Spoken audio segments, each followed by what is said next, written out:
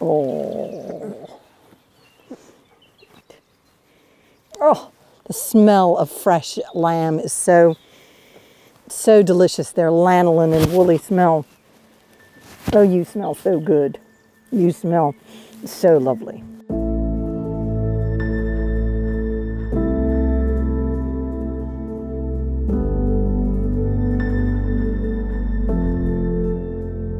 I'm Suzanna Crampton. I'm living here on our family farm. Our family has been here for 8 generations.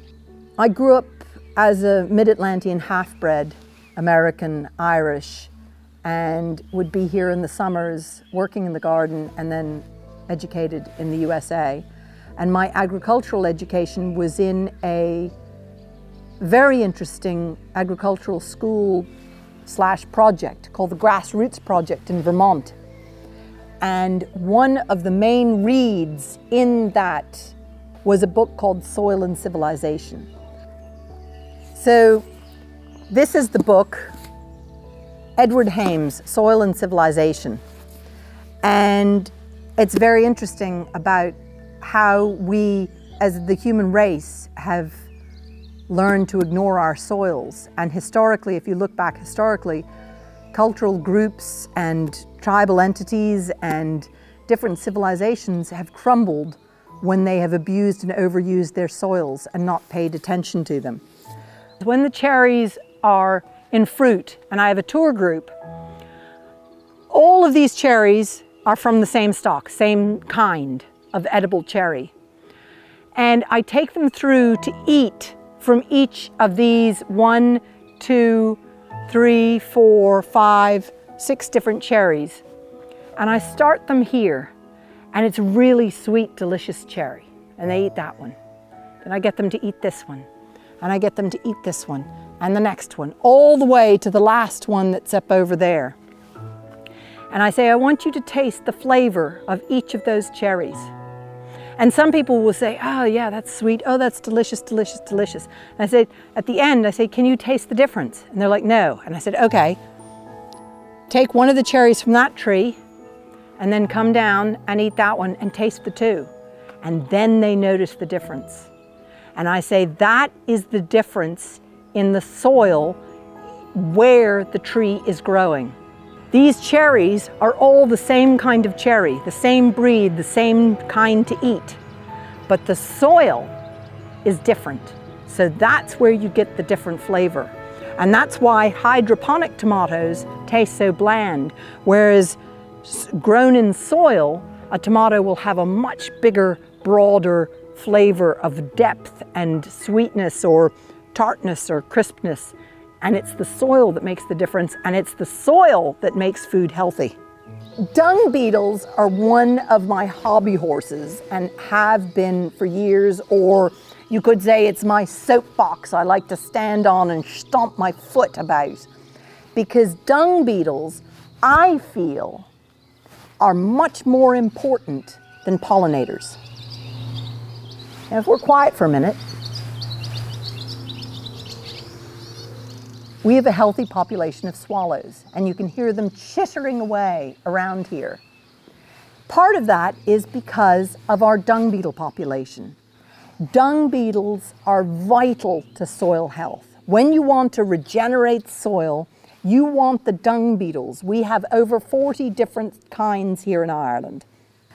The dung beetle, the reason it's more important than pollinators is they are active ingredients to healthy soil which create healthy plants. Now, when you have healthy plants that are within a nutrient cycle that have the extra, plants can't move, they're rooted into a position. So if they're grazed or mowed continuously, they need to have a source of food, a nutrient-dense food. And that is what manure is. You could say the cow or the sheep that's going around grazing and ruminating, it's a form of composting.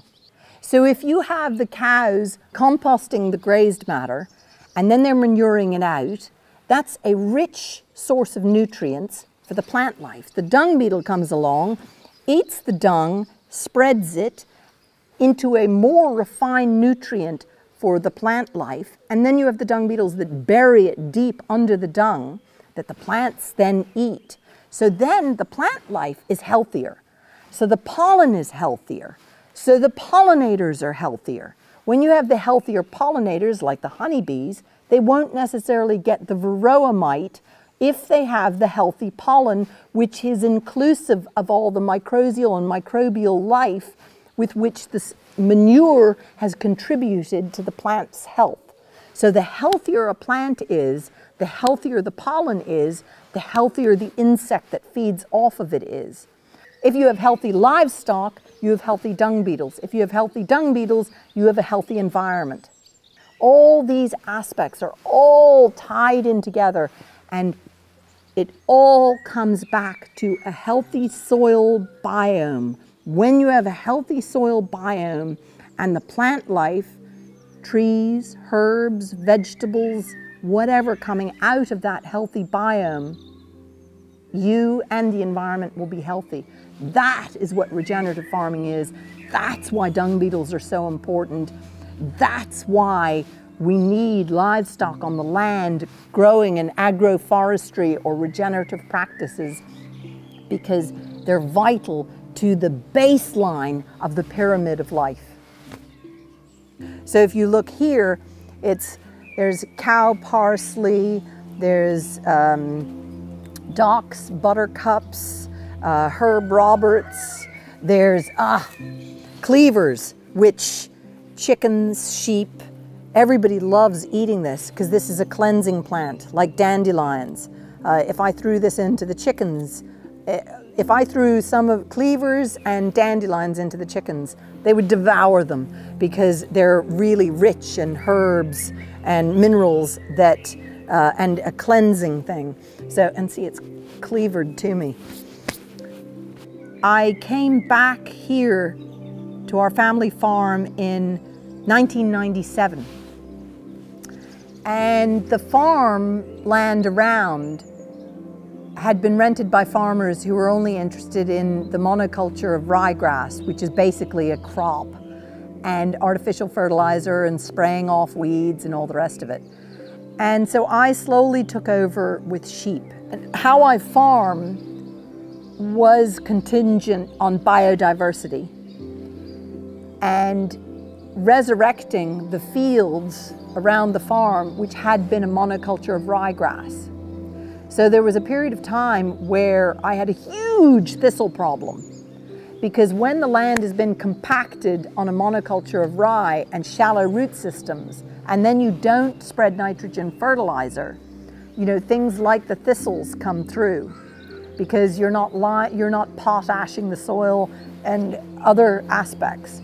So it took years before I could afford to get a multi-species sward seed mix. So there's old seed beds at the front of the house. Where I was a child, that was our hay meadow that hasn't been touched by ryegrass or fertilizer in a long, long time. So there was a beautiful, diverse seed bank. In spring, there's oceans of snowdrops for the pollinators. I have loads of hellebores. All daffodils were from my grandparents' day. And here you've got blue speedwell, daisies. You have a self-sown cherry tree. This is the beginning of my old seed bed. So you have all different kinds and varieties of grasses. Let's see, that's 1, 2, 3, just to stroll along the edge. And in here there's purple clover or red clover, depending who you're talking to. There's another different variety of grass. There's bird's foot trefoil. There's yellow clovers. There's yellow clover right there. Vetches. Here's the driveway. And you've got sow thistles, you have cat's ear, you have mouse ear, you have red clovers, speedwell, buttercups. This is oxeye daisies, plantain.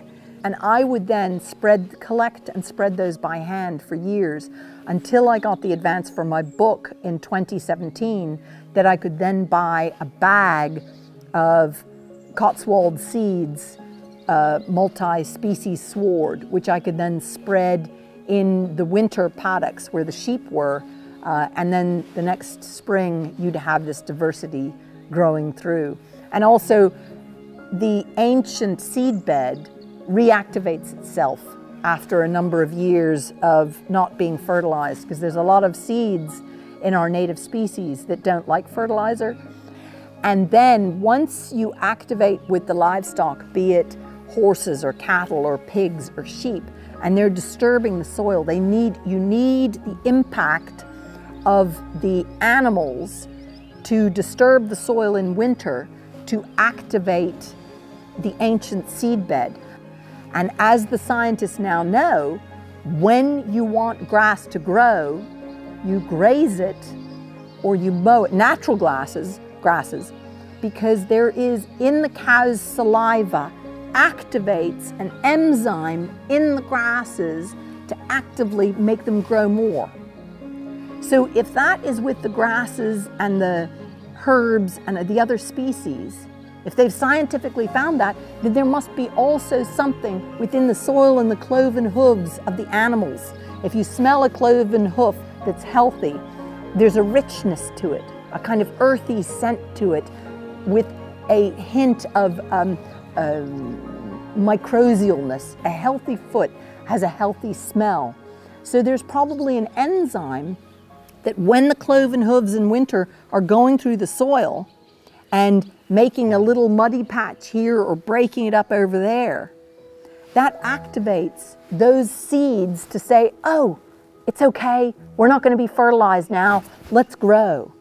So when I came home, this particular field that we call the wind charger, you would not see any cowslips. Now there's cowslips popping up anywhere. I never sowed the cowslips. That's the native seed, ancient bed reactivating itself and saying, oh, we can breathe now. There's no nitrogen fertilizer nastiness on us. There's no herbicide on us. There's no, so it's all tied together. Down the road, like they found in a grazing animal's enzymes activates, stimulates growth and plant life, they will probably find in the cloven hooves an activation process to ancient seeds. I would not be surprised. It makes sense. Okay, this field in the spring, as you can see the dead daffodils, this is a field full of daffodils in the spring. And this is a lime tree, and under the lime tree you can see the cow parsley is under there. And the sheep and cattle love eating the cow parsley leaves. But what's seriously cool about cow parsley is that the sap, not for humans, but for livestock, is a fly repellent. The livestock will go and eat the leaves and the flowers off of the cow parsley. And then you have the thick stem coming up, and then they do this with their heads. And what they're doing is the sap, they're spreading it all over the face, and that keeps the flies away. They know, we don't, we learn. Here's a book that I have that was my grandfather's. This is from 1800, and it has a lot of agricultural practices about cultivating soil. But they don't have the science they back it, they have the knowledge of generations of cultivating soil. And what's happened historically in the last 100 years is we've lost the knowledge of how to cultivate soil without artificial infusions of petroleum-based herbicides, insecticides, all the sides, as well as fertilizers and things like that. We're only producing food from novel entities, not from the natural aspect.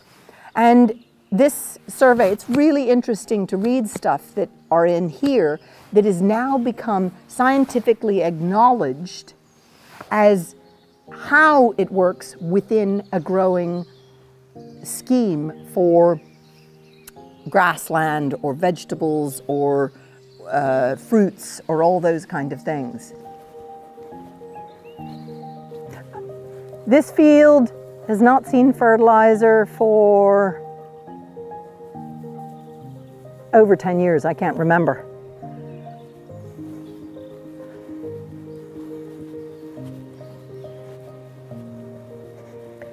And I think you'd say there isn't a lack of growth.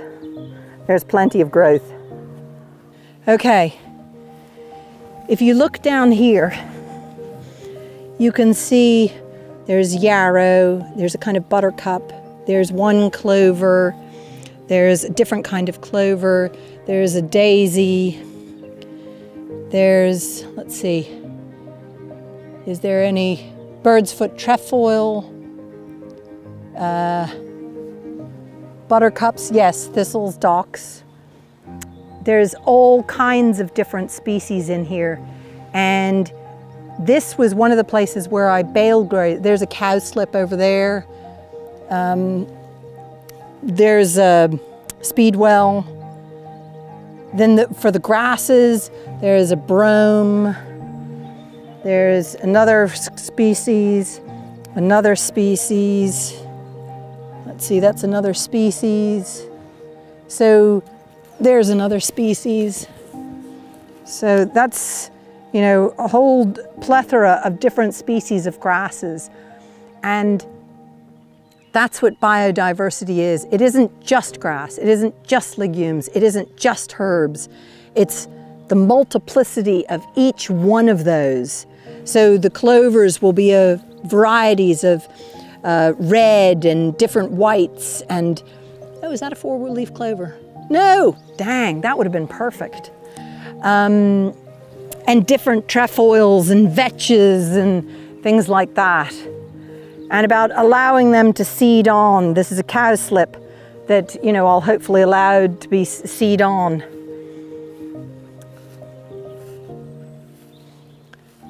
So, for example, you take something like dandelions.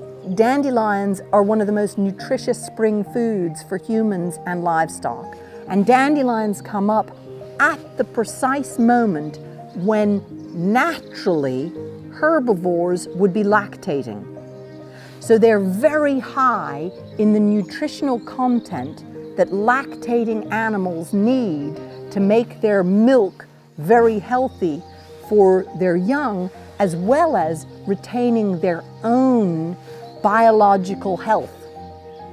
And the other aspect of dandelions, when you go around now and you see a field full of dandelions, and you think, wow, excellent for pollinators, excellent for the dairy farmer, or I would be saying that the dairy farmer would want to go out and spray the dandelions off. Dandelions, when they're spread all over the place, is also a sign that the soil is not well. It's a sign of compaction, of mineral deficiency, of mycorrhizal life deficiency, of lack of aeration, all these different aspects. If there is a weed that you have that's prolific on your soil or in your garden or in your fields, one should take it as telling you something. What is the soil lacking? What enzyme, what mineral, what vitamins? Is it lacking oxygen? Is it lacking filtration? Is it compacted? Thistle usually is another compaction plant, but it's also to do with lack of potash. So if you have wood ash and you have an area where a lot of thistles are growing, spread a lot of your wood ash, and the next year you won't have thistles. Okay, you trim them down now or you weed them out, but you spread the wood ash and your thistle problem is gone. So it's basically finding the balance of what is wrong with the soil, rather than what a lot of modern agricultural science is. Modern agricultural science is not preventative medicine. It is trying to fix problems created by problems created by problems. So you have all these stepping stones of problems, and you've left the cultivation and understanding of soil behind. Our ancestors might not have understood the science of how the soil worked to cultivate food for us, but they knew how to superficially do it, or through the wives' tales. Like, we'll go back to dandelions. You know, dandelions were once known as dairyman's gold. Why was it known as dairyman's gold? They didn't know why, but they understood that the animals loved eating it and their milk was better and tastier and the animals were healthier. Now with science, we understand that it's high in all the vitamins and minerals that a lactating animal needs to produce healthy milk for a healthy offspring. It's really, to me, it's absolutely fascinating how modern science is catching up with a load of wives' tales. Because people didn't know why something worked, but now science is saying, hey, we got the answer, this is how it works.